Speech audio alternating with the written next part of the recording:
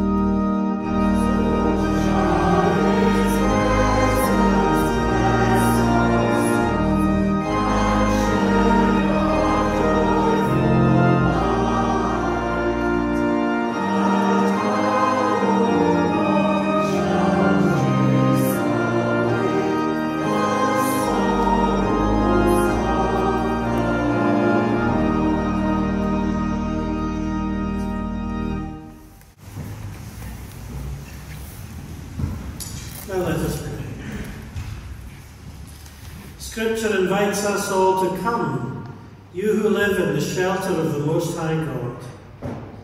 Lord God, you are our refuge and fortress in whom we trust. We abide in the shadow of the Almighty One. We call on our Lord in time of trouble. And so we pray, God of love and God of light, you would deliver us from all that troubles, protect us from all that harms, answer us when we seem confused, rescue us in our hour of need, and satisfy us with your salvation. And this prayer we make not just for ourselves, but for the whole world, especially in places of conflict this day. You have made yourself known to us as the Creator and Sustainer, and in Jesus you revealed your undying love. As we enter this season of Lent, help us to reflect on your words in Scripture and give us the faith and courage to follow Jesus by actively engaging with the world for justice, by sharing equally all that brings life to each human person. Save us from the temptation of making other things our gods, whether it's money or possessions or status, and thinking that they will give us some kind of influence, misguidedly. Rather, guide us by your Spirit to a deeper experience of your love. Faithful God, you have made us all children equal in your sight, but sometimes we have discriminated. Forgive us, we pray. We confess our failure to share your word, and yet you have entrusted us with the gospel of truth and reconciliation. Walk with us now in the way of righteousness, we pray. Help us to trust in you. And, Lord, as you made all things good, may we seek peace and justice for the whole world. Help us to resist temptations and use the resources you give us for others rather than for ourselves, guided by the example of humility and trust which Jesus himself showed as he was tempted in the desert. These words we pray in the words that Jesus taught us, saying together, Our Father, who art in heaven, hallowed be thy name. Thy kingdom come, thy will be done on earth as it is in heaven. Give us this day our daily bread, and forgive us our debts as we forgive our debtors. And lead us not into temptation, but deliver us from evil. For thine is the kingdom, the power, and the glory forever. Amen. Do you like stories? Do you like books? Well, you probably know that on Thursday was World Book Day. Did you know that? Because we were in the library the day before, and there were some parents with children, and they were borrowing some library books. And I think it was for World Book Day, and I was asking them if any of them were going to dress up as a favourite character. Did you do anything like that? Yes. Who did you? Which character was it? I was the cat from the Little Bird. Right. Did you do the same? Did you know? Well, if you saw on Thursday lots of little Harry Potters or something going around the town, you'll know the reason why. Well, I've got some pictures now of books and characters, and we'll see the characters first, and you have to see if you know the name. So the first one is this one. These are some well-known to children, some of them I didn't know, characters from... It was sad to hear this week of the death of Shirley Hughes, who was quite old, but she'd written so many children's books and also illustrated them. She was a great illustrator and drawer, and all the pictures are in her own books as well.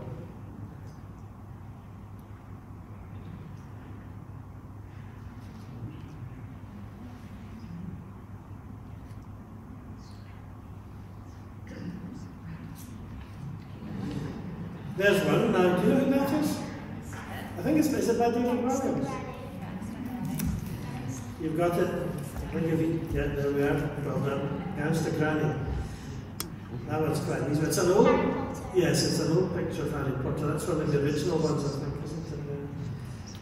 Now that one I wasn't sure. You read it at school? I've forgotten as well. Right? I've forgotten. What's the name? The Christmas Honest. I've forgotten it.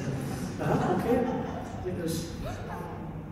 Got that one, yes. You know them all. That's Supergirl. I think, is there one more? This one? Don't know. Is it? Yes. Is that Miss Trunchbull? Oh, I remember her. Yes. Oh, there's one more. Were you? One more. You were. I didn't know this one. Yes. It's from Charlotte's Web, that's right. I think that's the last one, is it? The last picture, Tom, yes. Well, you know, I read in a book recently that the first book you ever read in your life can influence your life. And it made me think, what was the first book I ever read? And I did remember going to the public library in Hawaii. I was quite young, maybe about your age, and I borrowed a book. And it was called Volcano Adventure. And it was a ripping yarn about boys going and exploring volcanoes in the Far East and going down into one of them in a diving bell and things so they could inspect the molten lava.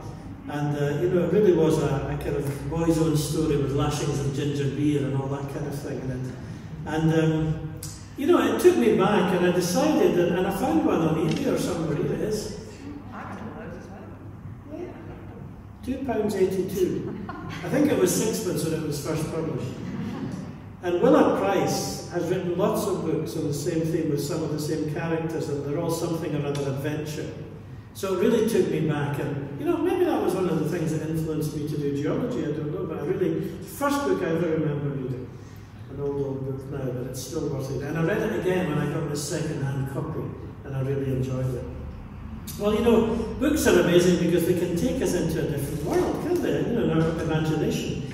And I read about different ways that you can enjoy a story. Apart from just reading a book, here are some suggestions of what you could do. You could take a book that you love and use your imagination to write the next bit of the story. What happened afterwards? Interesting. You could stop reading the book at a certain point and imagine what happened next, and then go back to the book and see if you were right. It's a good one. You could draw a character from a book. Some of them have pictures like these ones, so we know what the writer thought they looked like. But if there's a book that doesn't have pictures, you could draw the characters yourself, or even if they have what you think they look like, draw the characters. Here's one other. Read out books aloud to your friends or family and give a different voice for each character. And one last one, and this could be risky. Go to the library, to a shelf, close your eyes and just select a book at random and make that the next book that you read. That could be an interesting thing to do, couldn't it? Might be something you really enjoy, it might be something you wish you'd never picked. But just a kind of random book. Well, reading is great. We're fortunate to be able to have so many books and stories. And of course, some of the best ones we find are in the Bible. And it's great to know that youngsters as well as older people read the Bible and read the Bible stories. And when there are children's Bibles, sometimes we give them out to people. With the Little Nippers group, we have a special one for Christmas, with Christmas stories for children, and we're doing the same Easter time. And it's great to be able to read them, because not only are they enjoyable, but they're God's way of speaking to us and telling us about the things that are important, the things that are good, and the ways that we should try and live our lives. Now our next song says, and these are the words of Jesus, "You shall not live by bread alone, but by every word that proceeds from the mouth of the Lord." Now, someone suggested, and I haven't asked Robert about this, that we sing it in a round or in sort of two parts. So we could divide, I think two is enough, we won't do any more than two. So maybe this half, and I'll kind of divide myself in half. This half do the first line, and then after, when do we come in? After Kingdom of God? At the chorus. So when the first group start the chorus, the second group starts. Oh, that way. Okay, right. Okay, we'll do it that way. So we're all singing the hymn together. Yes? Yeah. But at the chorus, this side sing Alleluia, Alleluia, and this side repeat the verse. That sounds okay. Yeah, I think we'll manage that. So, seek ye first the kingdom of God. Thank you.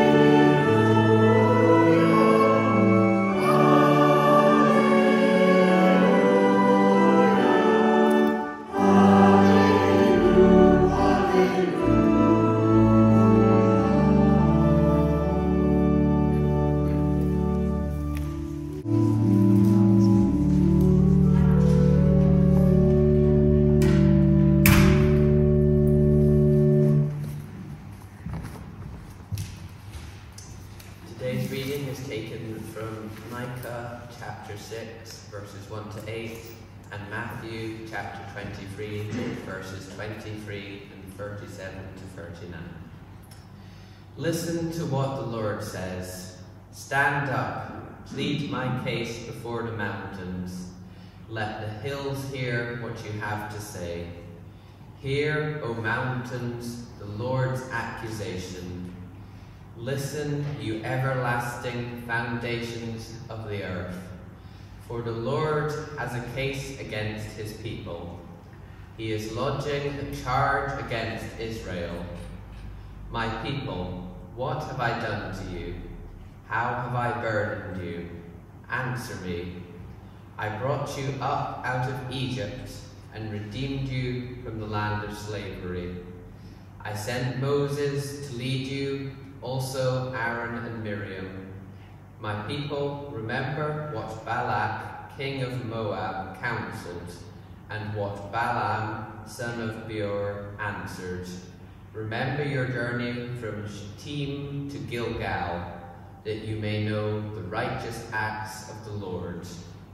With what shall I come before the Lord and bow down before the exalted God? Shall I come before him with burnt offerings, with calves a year old? Will the Lord be pleased with thousands of rams, with 10,000 rivers of olive oil? Shall I offer my firstborn for my transgression, the fruit of my body for the sin of my soul? He has showed you, O man, what is good, and what does the Lord require of you? To act justly, and to love mercy, and to walk humbly with your God. Woe to you, teachers of the law and Pharisees, you hypocrites!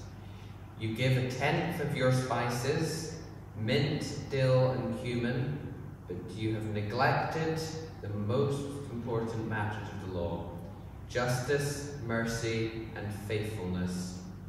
You should have practiced the latter without neglecting the former.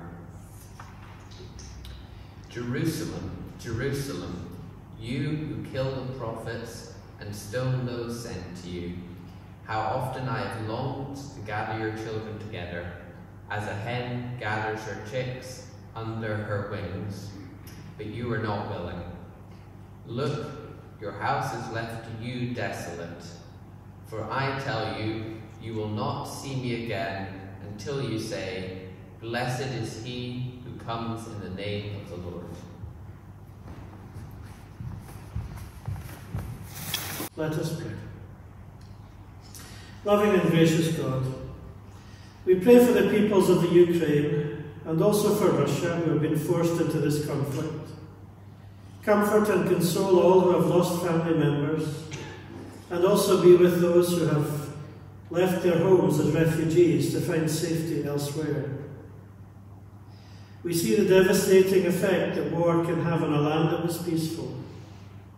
We give thanks for the solidarity of the Ukrainian people and leadership, and pray that they would also feel the support of other nations around them.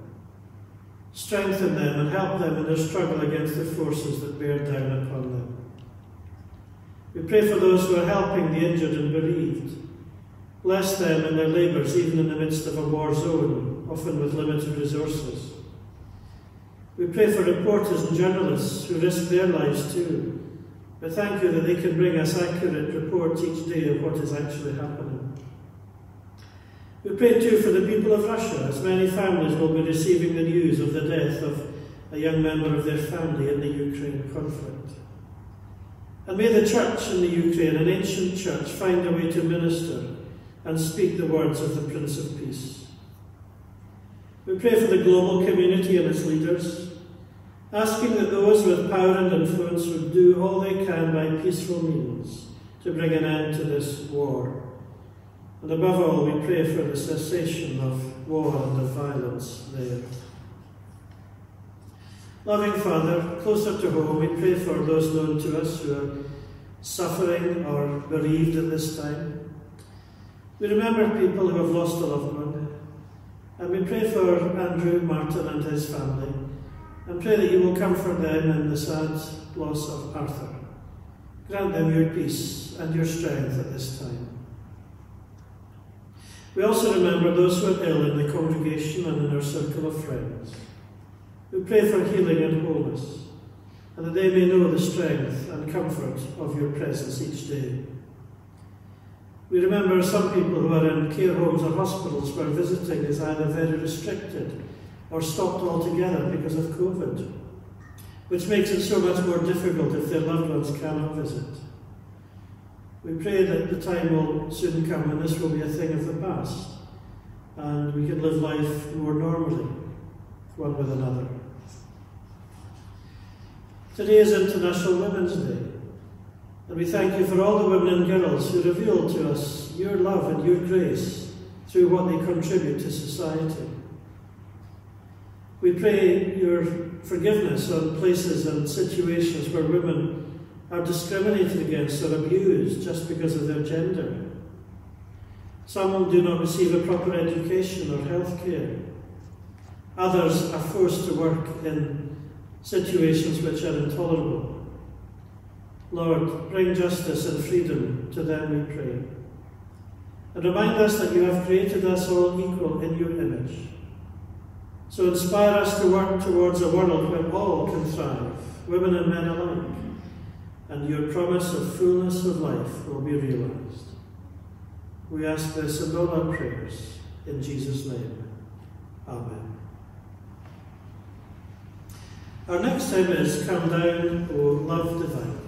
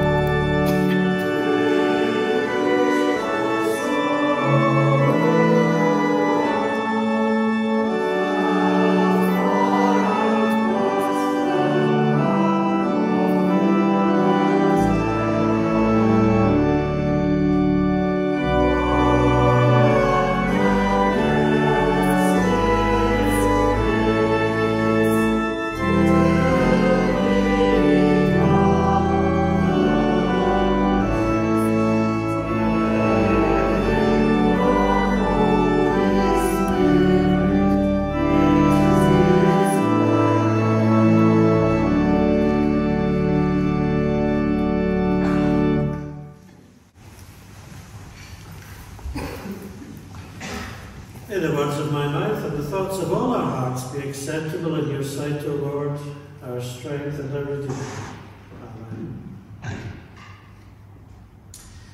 In the book which we're using for our Lent studies, Isabel Hamley, who's a vicar in England, tells the story of growing up in a very large family. She says, believe it or not, that she had 50 first cousins, and those were just the ones on her father's side. Some of that was great because there were so many cousins to visit and play with. But she said as they began to grow up, some differences emerged. Some branches of the family were more well off than others and had nicer clothes and could afford expensive toys and holidays. Others couldn't and had to make their own entertainment. And she says that she was one of the more fortunate ones, but even because of that, she was often picked on by some of the others. Have you ever experienced that kind of thing? A situation that's made you say or hear the words, "That's not fair." My older sister always claimed, and still does to this day, that as children, she got away with nothing, and me as a baby in the family got away with murder. Is that something you've ever experienced as a younger child? Has your older sister, I see someone nodding there, Aaron, ever said that to you? Your older sister's denying it. Well, she says I was spoiled. Really? Me? You can understand those feelings. You know, and if parents even seem to favour one child over another, or if they say things that suggest, for example, that the baby in the family made the family complete, as if there was something incomplete before when the older child was there. We can all bear resentments and hurts about things like that, and love can be blind. There's a book about family dynamics that I once read called, it's got the great title, Black Sheep and Kissing Cousins. And I suppose we all fall into one of those categories. We're either the close ones, the kissing cousins, we can't wait to see each other and we love each other, or we're, well, as a borderer, I couldn't possibly comment on the black sheep in the family. These are examples of what we think are unfair in our family relationships, but of course there are far greater injustices in the world. Some people will go to bed hungry tonight, while we throw away food because we've got too much. That's not fair. Some people who are now grown adults have only ever known life in a refugee camp. We have safe and warm homes and beds to go to. That's not fair. The list of injustices in the world is a very long one. But what can we do about it? In Lent, which we've just started, we think about Jesus' 40 days in the desert when he was tempted and resisted evil. It's interesting that it was there in the desert that he was tempted, not on the green hills of Galilee, which we sometimes sing about, not in the buzz of Jerusalem, but in the wilderness. And it's often in the wilderness in our lives that we're aware of our vulnerability and our needs are laid bare before God. Yet in the words of an old proverb, the further you go into the desert, the closer you come to God. It's also interesting that our word desert comes from the Greek word for, our word hermit comes from the Greek word for desert, eremos. Because it was often into the desert that monks and mystics would go to draw closer to God. We sometimes still talk about going on a retreat. In fact, the presbytery organises occasional retreats for its staff. But it's not a retreat in the sense of withdrawing from the world or civilization. It's more like something that Thomas Merton once said. It is a very great thing to be little, to be little. And it's often in the wilderness, whether it is a physical desert or a wilderness experience in our lives, that we can get more of a sense of God's presence and greatness. It can be a time when, like our famous verse from Micah says, we can walk humbly with God, in the sense of trusting and depending on Him. Micah also says we are to act justly, we are to do justice. It's something active, it's something practical, it's something to be done, not just something we say, oh yes, I believe in that. It's something we actually have to do. Although sometimes we're better at recognizing injustices, aren't we, than actually putting justice into practice. But the Bible sees justice in very down-to-earth terms. For example, another prophet, Amos, talks about how God hates false weights and measures. It's not fair to be cheated or shortchanged. As a teenager, I had a Saturday job and a summer job in an ironmonger's shop. I love the smell of paraffin. We had an old-fashioned set of scales to weigh things, you know the kind. And believe it or not, people bought screws and nails in those days by weight. A pound of 6-inch nails, please, for example. And by the way, they were sold in paper bags, no plastic then.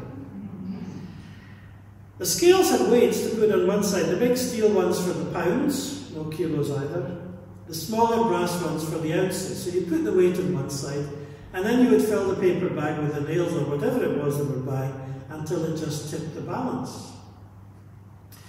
I remember my boss, who was a very generous man, would put an extra nail in to well and truly tip the balance. It wasn't just tottering. He would make sure that there was not just the right amount, but just a wee bit more.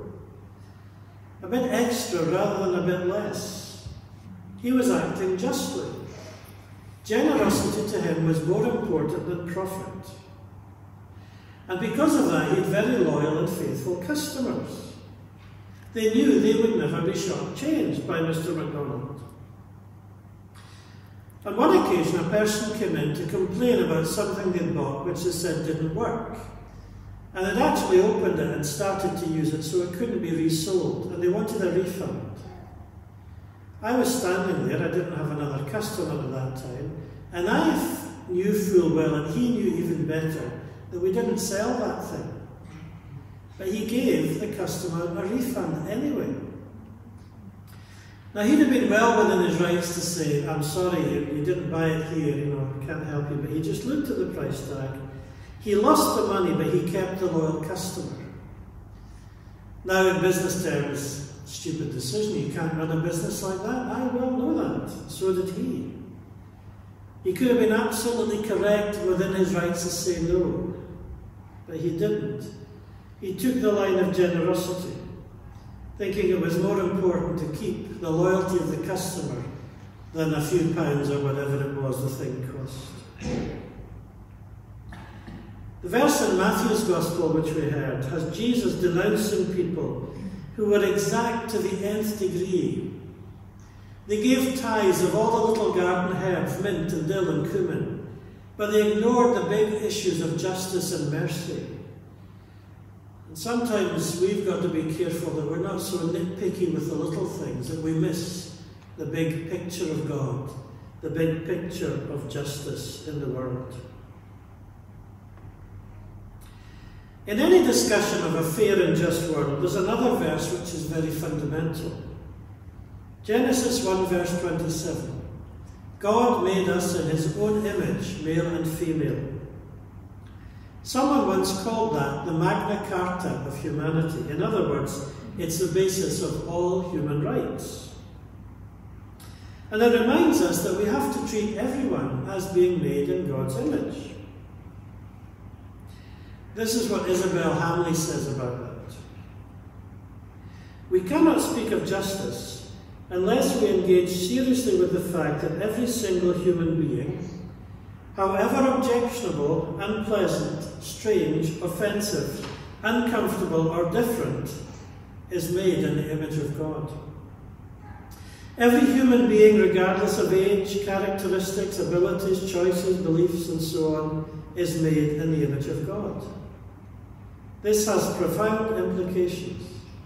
It affirms justice is about dignity, worth, freedom, recognition, participation, decision-making, and integrity. And the rest of Scripture reflects this sense of infinite worth of the human person. They're great words, but as I read them I thought, oh gosh, isn't it difficult? Let's remember then, the next time we meet someone who we think is objectionable, unpleasant, strange, offensive, uncomfortable, or different, just remember that they too are made in God's image, no matter how sometimes that image is marred or distorted.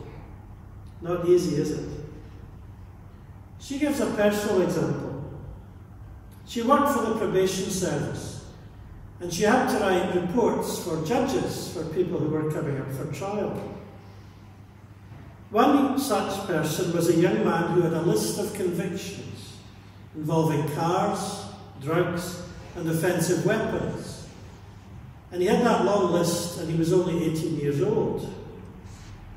He came from a difficult background, but he said to her that he couldn't believe anyone like her would want to try and help him. He'd never known that before. Nobody ever wanted to help him. Why would she?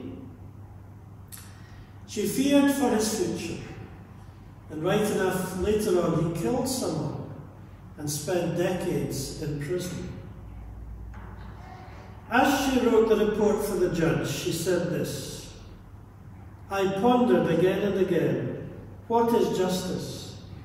How do we see people like him rather than just cast them aside?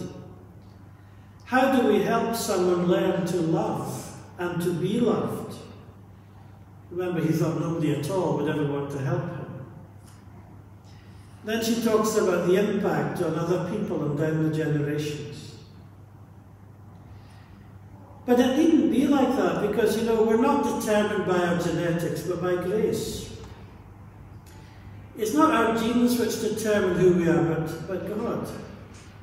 Love and grace extend to 1,000 generations, says the Bible, and proclaim the vast superiority of grace over retribution. She says this: the link between sin and brokenness can be conquered and transformed, provided we see love and justice being held together. As a young boy in primary school, I remember another incident which I thought was very unfair. The teacher decided every week that she would give the gold star to the person who got the highest marks in the test. But one week, she decided to give it to the pupil who had improved the most, not the person who was at the top of the class.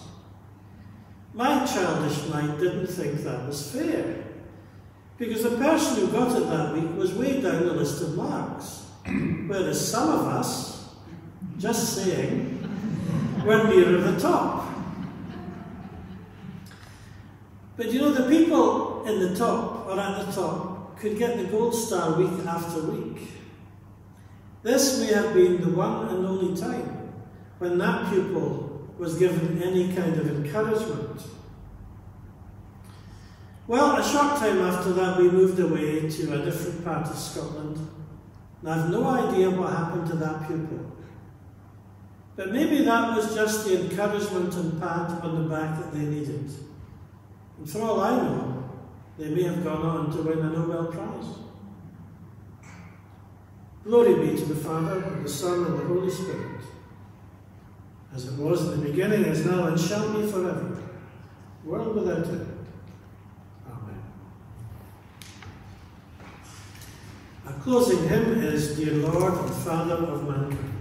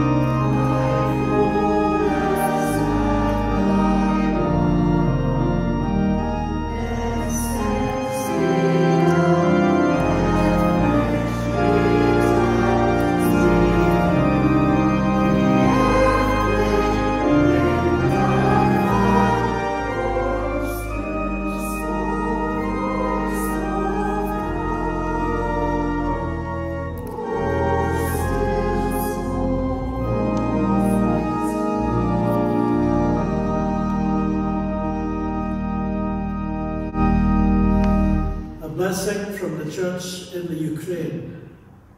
Dajomu voliu, dajomu doliu, da dobrohu stitu, shastia, dai boze narodu, im yonhaya lita. Bless us with freedom, bless us with wisdom, guide us into a kind world. Bless us, O Lord, with good fortune, both now and forevermore.